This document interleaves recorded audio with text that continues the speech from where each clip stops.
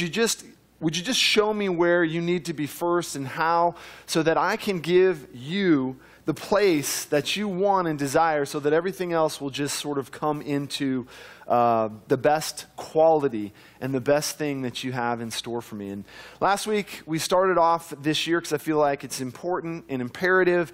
You know, there's things that I want to talk about. I want to talk about how to really map out and how God wants to be able to build a strategy for your life and putting some of those things down. But I felt like it was important for us to kind of look at first really a heart and in obviously the character and nature of Solomon, for us to take a look at one of the wealthiest, one of the most successful people who really was considered, obviously by many, probably the richest person that ever lived. And I felt like you guys would think that would be cool. So I thought, let me throw that at you just to sort of put a carrot in front of you. Just joking. But we looked at last week, really, that Solomon did something incredible at the age of 12 years old, right? And he prayed a pretty audacious, incredible prayer that led him into everything that God had in store. He never prayed, God, let me be the coolest, the richest, the biggest, the baddest. He actually asked God for wisdom and understanding. Woo, right? W and U. Woo. And I believe that for this year, that's what God wants to do in our lives as we set out to seek His very best. As we set out to sort of push aside from immaturity and the fact that maybe God's spoken words like I had heard over my son, where God's going to do great stuff with you. It's going to be really cool. It's going to be awesome. But because you weren't ready for it, because when the word came, when you heard it, you were still a little immature and you were like ninja blue ninja swords. That's your response, so to speak, and sort of did your own thing. But I think in 2013, God's aligning our hearts to something really big and awesome. And He's been laying a foundation in E3 Church for many years about God's goodness, God's favor, God's love, the reality that God likes us, the reality that God has great plans for us, to change our thinking, to change how we've focused, because He wants to do something incredible. And we can't get there if the foundation hasn't been laid and we don't know that we're valuable to God. That is first and foremost. Think about where the church could be right now if the church at large had a grasp on the reality that they were valuable to God and they started to walk in the confidence that God liked them. God was with them. God was fun and exciting and had a great personality and wanted to be able to invade every space in their life. Not religion God, not weird somber Jesus, not, you know what I'm talking about? But really a God of life who came to give us the best possible life. And some of us, we've laid a foundation for a long time because we haven't trusted that God was good that way. We haven't trusted church. We haven't trusted religion because we've been abused and we've been hurt. And I believe the time has come for us to move past the hurts, even in my own life, to move past some of the places where I've been disappointed, where I've been let down, where I've thought, that thing was going to be awesome, and then I got exposed to it, and I was like, you know what I'm talking about? You get to know someone, you think they're going to be great, and then it's like, But I believe that God is doing something new. And it's not okay if you saw me today and I had this huge scab on my arm here, and you were like, what happened? And I was like, 15 years ago, I fell off my skateboard and got cut. You'd be like, 15 years ago? What is wrong with you? And some of us, we live because we've been hurt, and that hurt is that way. We've been hurt in churches. We've been hurt by Christians. We've been hurt by ideas. We've been hurt living out of some of the experiences because of the pain of our past. But I believe that God is encouraging us with His heart of love and His desire to see the very best for us to say, okay, it's time. It's time. It's time.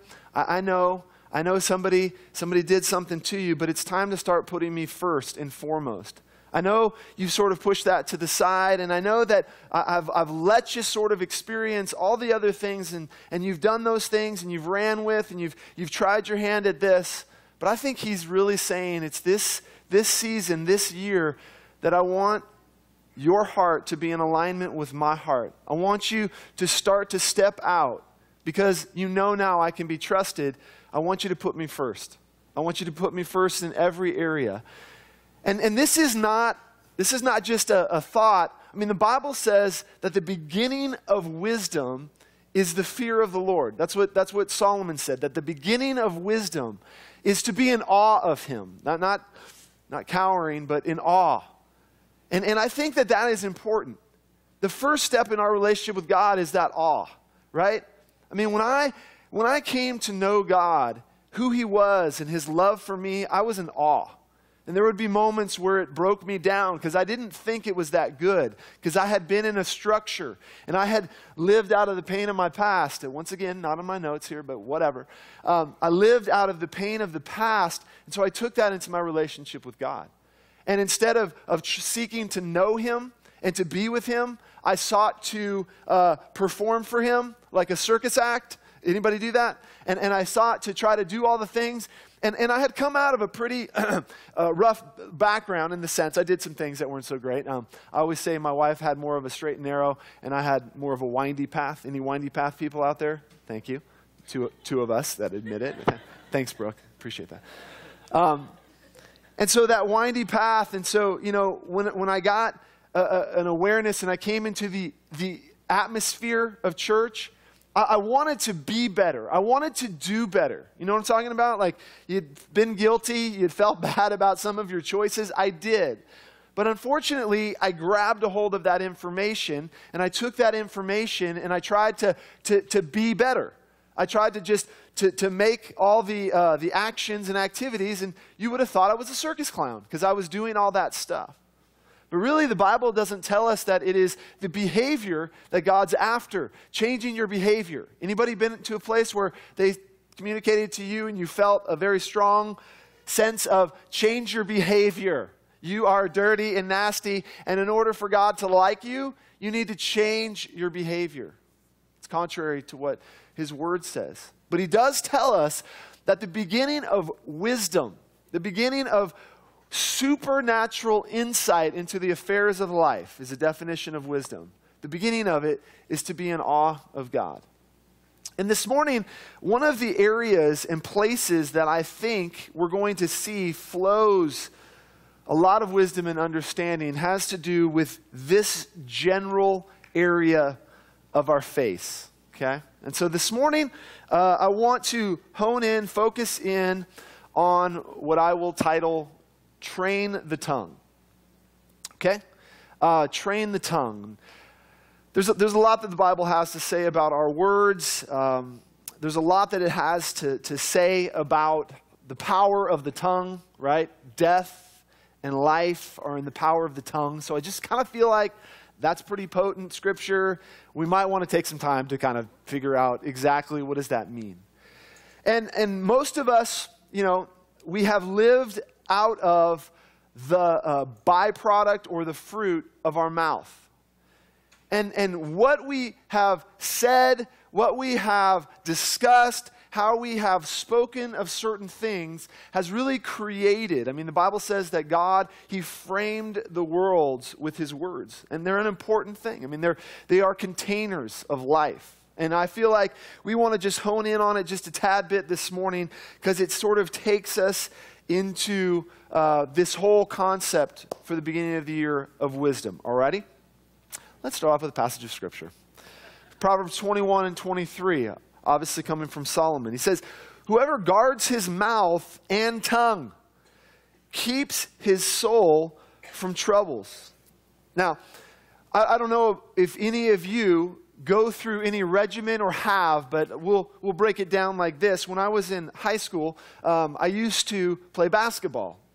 Maybe shocking to some of you, but I did. And during that time, we would always do specific drills. I'm sure those of you who played sports, you know what I'm talking about, right? And we had a whole host, especially for defensive drills, where we had to consistently move our feet. And so we'd throw the ball out, we'd run up, and then I just have to move my feet, and I have to go left, and then right. I know my right and left. And so there was consistent drills, and part of those drills had to do with getting to know the person that you were guarding.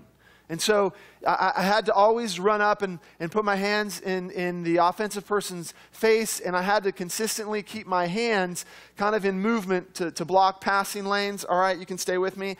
And then when a shot went up, I would actually have to reach out behind me either to box out. But at any given moment, I was responsible to know where the other player was so that I would be able to be successful in what I was doing. Now, God tells us in the same way that his desire for us is that we would train our tongue in the same manner, in the same way, because if we would, in the same way that I would guard somebody, God's desire is that we would guard our tongue, because it is one of those things that gets us into trouble.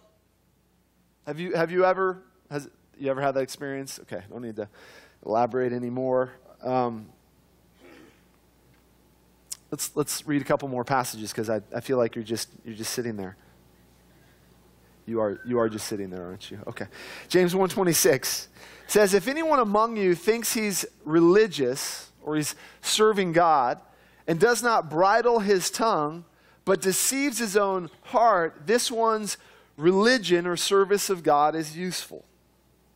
Appreciate that. Thank you, James, on that one. Proverbs 29, "There is one whose rash words are like sword thrusts, but the tongue of the wise brings healing." So we're laying a foundation here in the power of the thing that God has given to us, that death and life are in the power of the tongue, that God's desire is for us to guard it in such a way, because if we don't, it brings trouble. And he says that, in fact, your words, they can become like sword thrusts.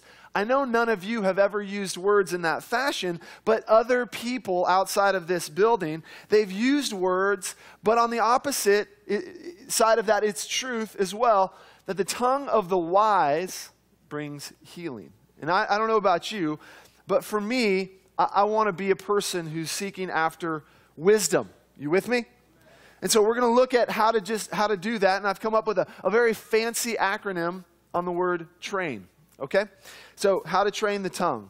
The first thing that the Bible tells us in James 1:19, it says, "So then, let my beloved brethren, let every man be swift to hear, slow to speak, and slow to wrath."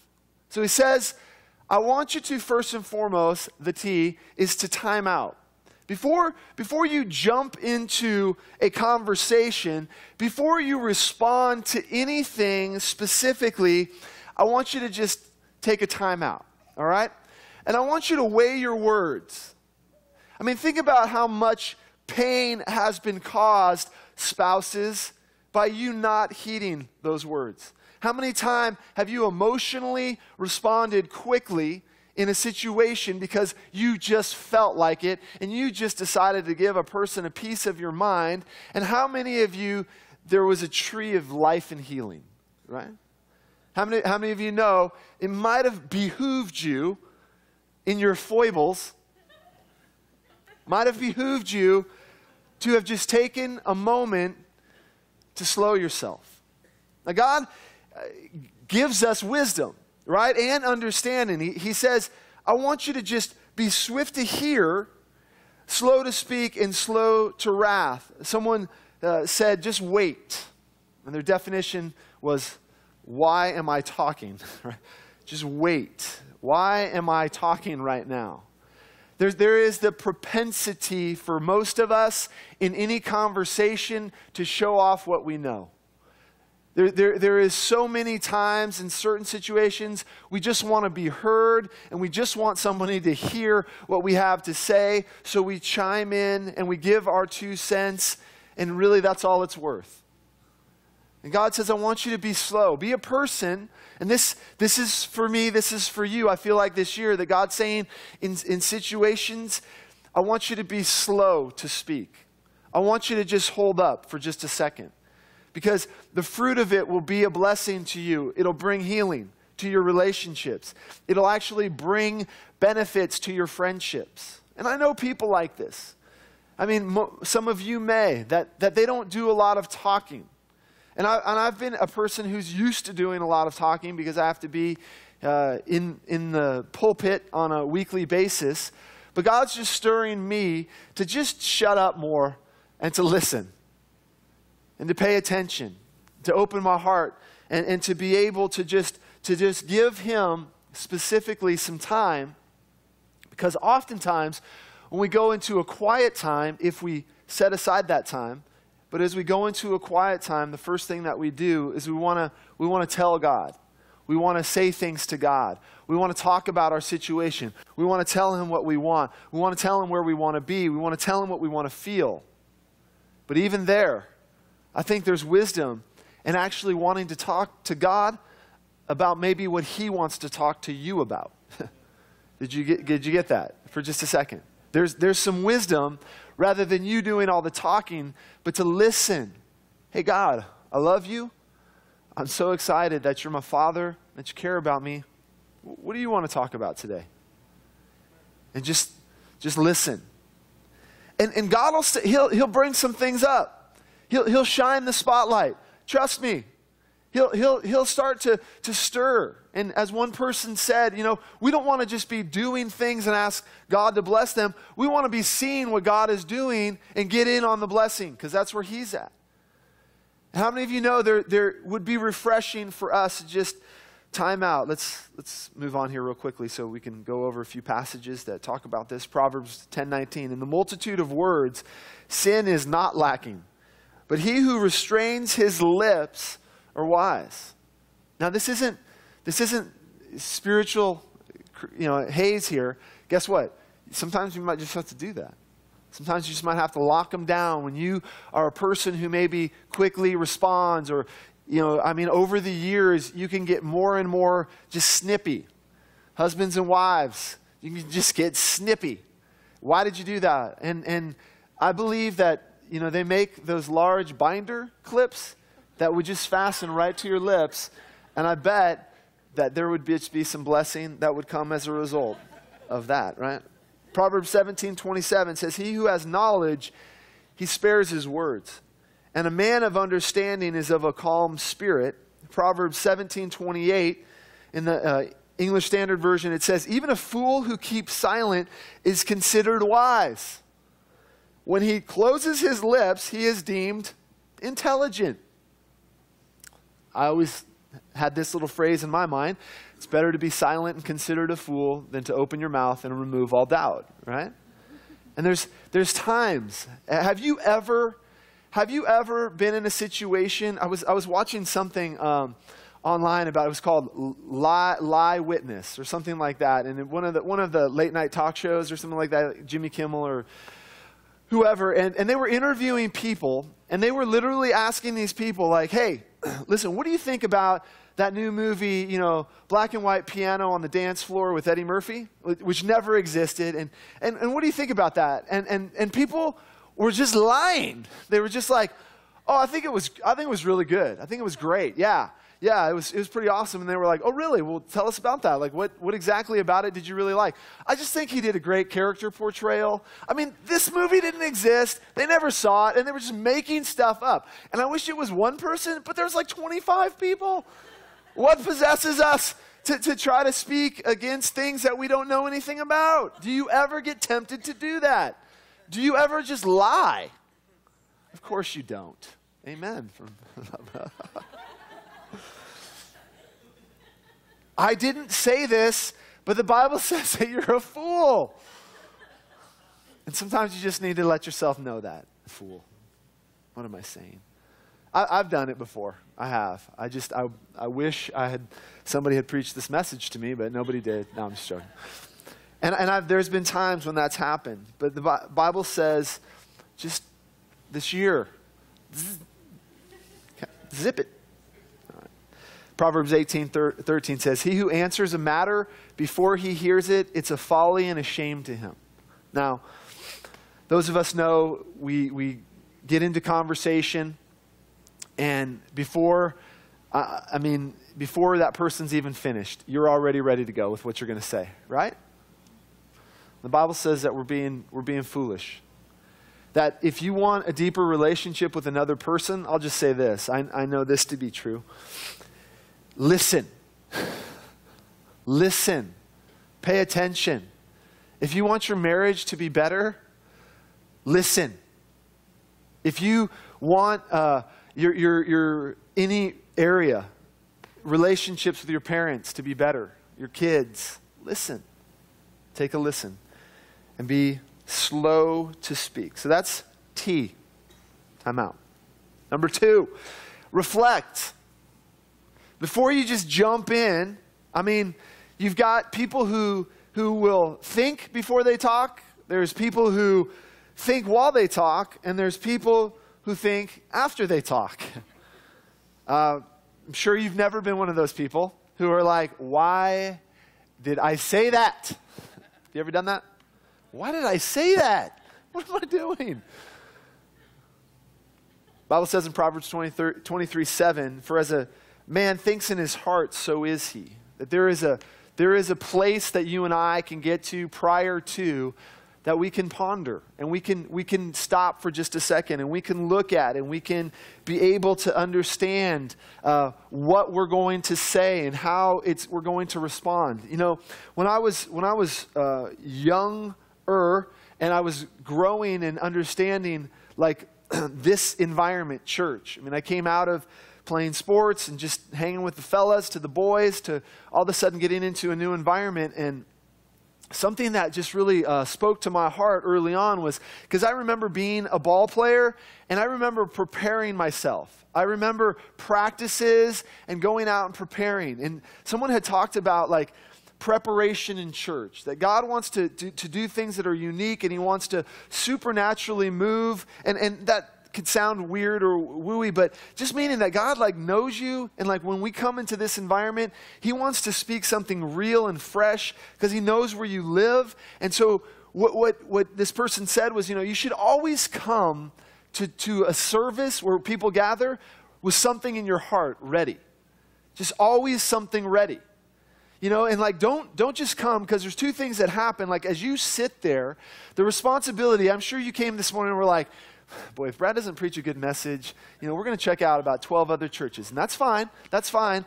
But the Bible tells you to take heed as you hear, that you come and you actually make a demand, in a sense. Like if you come expecting something, that's why, like, you know, it helps. I'm sure Steve would admit to this in worship. When you guys come and you're excited. I know maybe you got after it last night. I don't know to what extent, but whatever. And maybe you've been to a place that was exciting. But how many of you know that here, as we celebrate what God's doing in his love, we can also be excited? And there's part of a responsibility for us, if we want to receive more, for us to come ready. Are you with me? Okay. That didn't hurt, did it? No. So we come with expectation. The other side that happens too is that from time to time, we just might find ourselves in a position where I'm like, hey, listen, could you just take this thing? Because I just feel like you have something to say. Or you come in and you begin to you stir your heart, and all of a sudden somebody that you're talking to, that thing that was on your heart is for them. Because you're not being a selfish person. You're like, God, man, I love you. I know that you care about people. Or it could be after you go out to eat, where you're like, hey, you're cool. I just think you're nice, and I just wanted you to know that you're cool and awesome, and here's a tip. And God, that could be very impactful for somebody. You with me? Because God wants to drop blessings through you. And the only way that can happen is when you're filled up with something to say. And if you're filled up from last night's craziness, then what you have is like blah. Not quite as exciting as something to encourage somebody with. All right, you with me? So our hearts, to putting God first, and our heart in wisdom is to reflect. Reflect for just a second. You know, I mean, you could even just right now be like, God, you know, who do you want to bless through me today? Who do you want to encourage? How can I say something to somebody that I've been thinking about, and I just want to say, hey, you're a cool person. You know, I thought about you the other day, and here's what I wanted to say to you. How many of you know that God wants to do that? How many of you would be like, that would be cool if somebody did that to me? Because I would appreciate it. Because I liked it when they said that about my 4-year-old son, that he was awesomeness. So you could tell me that. Okay? I handed you one. 3. Time out, reflect, and number 3 is ask. Isaiah. I'm going to jump to Isaiah here. Listen to this whole passage right now. It was in the year King Uzziah died that I saw the Lord. He was sitting on a lofty throne, and the train of his robe filled the temple. Attending him were mighty seraphim, this is in heaven, each having 6 wings. With 2 wings they covered their faces. With 2 they covered their feet, and with 2 they flew. They were calling out to each other, "Holy, holy is the Lord of heaven's armies. The whole earth is filled with his glory." Their voices shook the temple to its foundations, and the entire building was filled with smoke. Then I said, "It's all over. I'm doomed, for I'm a sinful man. I have filthy lips, and I live among a people with filthy lips. Yet I have seen the King, the Lord of heaven's armies." Then one of the seraphim flew to me with a burning coal he had taken from the altar with a pair of tongs. That's weird that tongs is in the Bible. I'm sorry. He touched my lips with it, and he said, "See, this coal has touched your lips. Now your guilt is removed, and your sins are forgiven." Ask God to just to touch your mouth, and this isn't strange, but Psalms 141:3 says, "Set a guard, O Lord, over my mouth. Keep watch over the door of my lips." So we can say in training our tongue, God, watch over my mouth. Let me speak words of life. Let me speak words of life over my job and the people that I work with. Let me speak words of life over my church and my spouse. Because we spend a lot of our times frustrated over situations, and death and life are in the power of the tongue. And so we, on a consistent basis, how many of you, our lives begin to have the framework of our words, and those words are constantly something negative or frustrations. It isn't meant for us to feel guilty, but for us to set guard over our mouth, that we would go, God, those little rascals that are my children, they're beautiful. I love them. Oh, boy.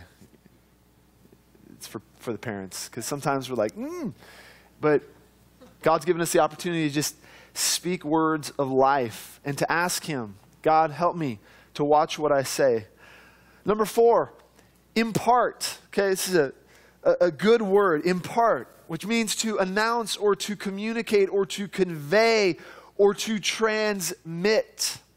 Impart the word of God to your lips. Get it in your understanding. We've all grown up where we did, some sort of Bible memory, recite and memorize, but there's a reason for it, because those words that we find, they're life over our situations, over our families, over our spouses. God says, I want not just the information, but I want it to be imparted to you. I mean, think about an impartation of God's love. You being able to communicate to your heart that God values you. Not, well, that's great. Jesus loves me. This I know, for the Bible tells me so, blah, blah, blah. But what if when you began to sit down with a passage of Scripture and you said, God loves me, and you began to reflect on that? And as I have over the years, there's been moments where God gives me kind of like it opens up, right? I mean, there's been times where Zephaniah talks about that God sings over you with his praises, and I've spent my life singing to him. And one time we were sitting in a group of, I was a youth pastor at the time, our young adults that were leaders. And God it wasn't like I thought this would be cool. I didn't hear it at some meeting. I didn't watch it. But God just said, I want you to change the words to that song, because we were singing, Lord, I'm so in love with you. And he said, I want you to change the words to that, Brad. I want you to change it to, Lord, you're so in love with me. And I will tell you, that was an impartation. That announced and communicated something to my heart. And I was like, what just happened? And there was a whole group of us that we needed that. Like, we needed to take a shower. And just be kind of renewed. We needed to hear that. And God did that in a way that was pretty cool, because all of a sudden we're like, what? God loves me? Wow, he sings over me this morning as I'm sitting here? Because I thought I was doing a whole bunch of cool stuff for him, and I was being for him. And it took me to a dimension of understanding that God likes me. I didn't even like myself at the time, I don't think, as much. Now I like myself a lot more because I know that God likes me. I'm just messing with you. So, time out, reflect, ask, impart. Number 5 is a new language. A new language. How do we train our tongue? Well, the Bible gives us transformative vocabulary. It gives us things for us to be able to fixate on it. It tells us who we are in Christ. You know, I posted something to Facebook. Some of you who are my friends on Facebook, I'm so blessed to have you as my friends on Facebook. But I wrote something and I used the word foibles, and one of our incredible, awesome men of God who's part of our missionaries, Tony Simon from Mexico, he commented in a very interesting way. He's like, who the heck uses the word foibles? And everybody got behind me. Thank you so much, Betsy, and said, he does. He's used the word many times. But foibles, I use it. It's mistakes, mess ups. But some people just need a new vocabulary. Just because you've sort of entered in and you just have used certain words. I think that God wants to give us and has through Scripture a life language. The words that are edification, edify is to build. Exhortation is to encourage and comfort. I mean, that's what the Bible uses as God's supernatural words, like edification, exhortation, and comfort. Now, that's what God does with us. And so he wants us to have a new language. Listen to what Mark Twain said, okay? A powerful agent is the right word. Whenever we come upon one of those intensely right words, the resulting effect is physical as well as spiritual and electrically prompt. The right words. I mean, if you were to take inventory of the words that you've been using, I mean, if you were to, like a checkbook register or whatever, if you had thought about with intent, what type of words have you been using? What type of words have you spoken over your friendships? What type of words have you spoken over your finances, over your job, over your physical body? I mean, what have you spoken? What words? Take inventory to those words, because I believe that God wants to put a new language, right, in you. Some of you, those hurts and that past and the pain that comes up on a consistent enough basis is there and real and electrically prompt because of the words that you speak. Because of the words that you sow, that you invest, that you plant, it brings fruit. You know what I'm saying? God says, you know what? I want you to train your tongue. I want you to be able to have a new language. I want you to be able to speak in a different way. Sometimes you go to the thesaurus and you get a big old honking word just so that it can express exactly what it is. Sometimes I feel like that even in worship, that we'll sing songs. And because, even though it's an amazing, incredible, powerful filled song, but we've sang it so many times and it's not new to us that we almost have to come up with something. It's funny, Matt Vosberg, who is part of the worship team and leads it, he did something really funny. We had a group of our leaders and volunteers, and he made up an award where everybody had made one award, and it was like, I don't know, just awesome person, but he made up the most incredible vocabulary-filled announcement of declaration for any person who was a volunteer. And I wish I could remember all the words, but all I know, it was like the superstar shimmering light of pure awesomeness, transcended upon heaven on earth from the stars above. And I was like, every time he said it, I was like, it's awesome, Matt. And he said it for about an hour, didn't he, Kristen? Because it was really long if you were there. But every time he said it, I was like, that's great. That Matt, he is just something special. But I think that's what it takes.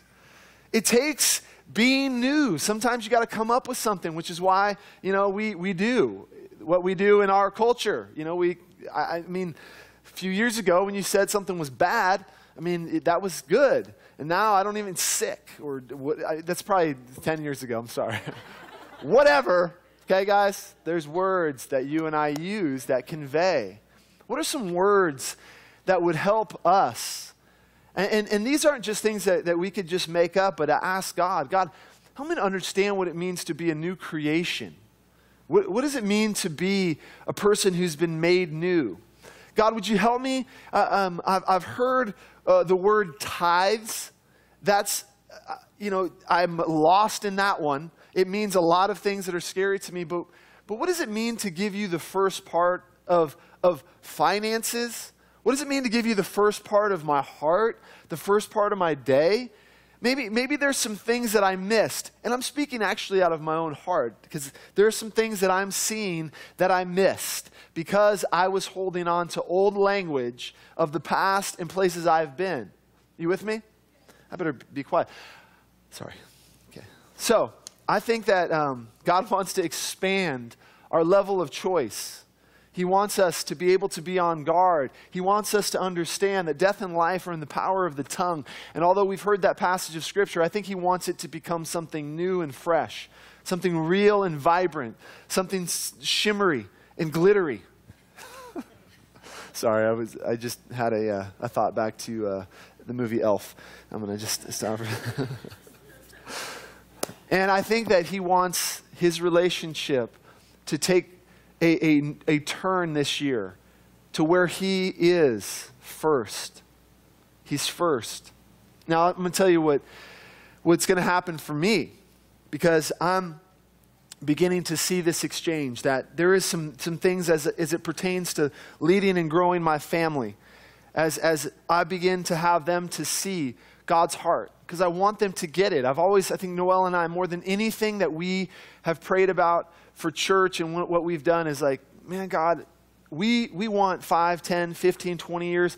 We just want our kids to love you, like us, like the church. We don't want it to be bad. We want it to just be awesome. And God's been faithful. Our kids love to come to church. Sometimes they want to get here before we do. We're like, guys, just wait. We're tired. Okay, now, please, let's go. And that's really awesome.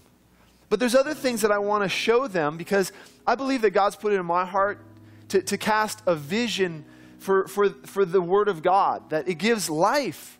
To see the vision, to follow after God is the best possible thing. So I'm careful. You'll notice I'm careful in what I say to you. I'm careful in how I present it. I'm careful because I don't want you to walk away ever feeling condemned or guilty. Conviction or encouraged or inspired or like, yeah, I want to grow. I want to be better. That's okay. But to feel like, oh, Brad just kicked me where it hurts. No. And so I've struggled for a long time looking at a lot of different things. And God's he's all along the way, he's been refining my heart and showing me some things.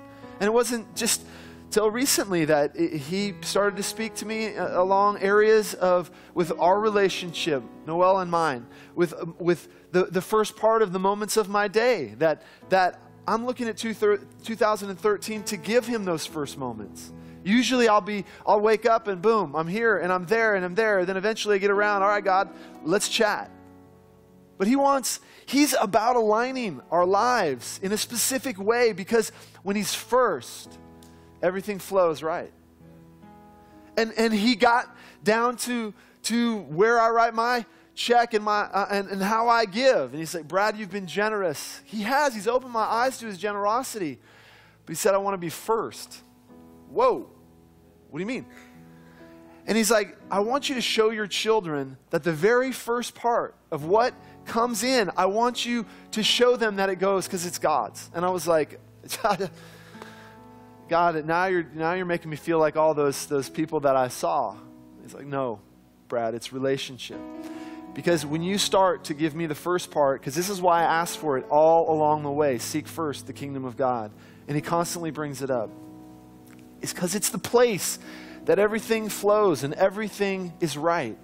Because like I said, and these are the 4 words that God gave to me even this morning. He said, Brad, when things get in alignment, I start to give assignments.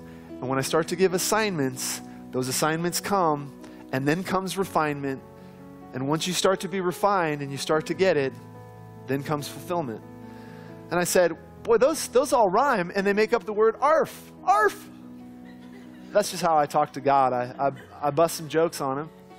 But in reality, those were the words that came to me. And he said, Brad, I want you to share that, because I believe that you have people that are sitting at every specific level. There's people who are desiring God's very best. They want their life to be fulfilled. There's people that it's been a difficult struggle. They've been hurt. And so as a result of that, they're living out of that past pain. And I want to bring things in that proper order, because I have some assignments to pass out. And in those assignments doesn't mean that everything gets perfect and easy. Some of you have assignments that God's given to you. But how many of you know that those assignments have brought refinement? And in those refinements, God is coming to bring about fulfillment. You with me? Bow your head and close your eyes with me. Heavenly Father, I took more time than I normally allot. Would you just bless the words? Would you let them impart to the hearts of every person that's here? Father, would you open our lives up to be able to surrender more of our hearts to you, to surrender places that we've held back, because we truly do desire to live with you as the leader of our life. God, we can't make any more excuses because somebody's hurt us, somebody did us wrong, situations that came. We just want to let all that go this morning, Father, and we want to follow you. We want to trust you. We want to live our lives aligned with your very heartbeat, open up our hearts to be able to see the very best of what you have. God, this morning, there are those that are here that maybe even just surrendering their heart to you is a first step, because that's the very best of what God asks for. He asks for our heart. Because when he has that, then everything else just sort of falls in line. If you're here this morning, you don't know how valuable you are to God. You have no idea emotionally how valuable you are to God. The fact that God loves you, has pursued you and chased you, gave his son for you as a gift because he cares about you, wants to have a loving relationship with you where he speaks to you, where he gives to you. If you're here and you've never experienced that, would you lift your hands and say, pray for me this morning? I want to be able to have that. Thank you. Thank you. Anybody else says, that's me? If you're here this morning on a second request to just say, you know what, it's 2013. I'm ready to live in the wisdom of God. I'm ready for understanding. I'm ready for something greater. I'm ready for something more profound. I'm ready to get things in alignment because I'm ready for his assignments. I'm ready for what he has. I'm ready for what he wants to do. And if you'd say, yeah, that's me, would you lift your hand and say, pray for me? Thank you. Thank you. Thank you. And let's pray this prayer together, and let's honestly stir in our hearts something. Let's just stir in our hearts an expectation of great things that God has in store for us. Repeat these words with me. Say this. Say, God, thank you for loving me. Thank you for giving and giving and giving. Thank you for your son who died, who rose again, who shed his blood to cover every sin, every mistake, every foible, every failure, to make me new, a new person, a new creature, something brand new, so that I could become a child of God. In Jesus' name, say amen.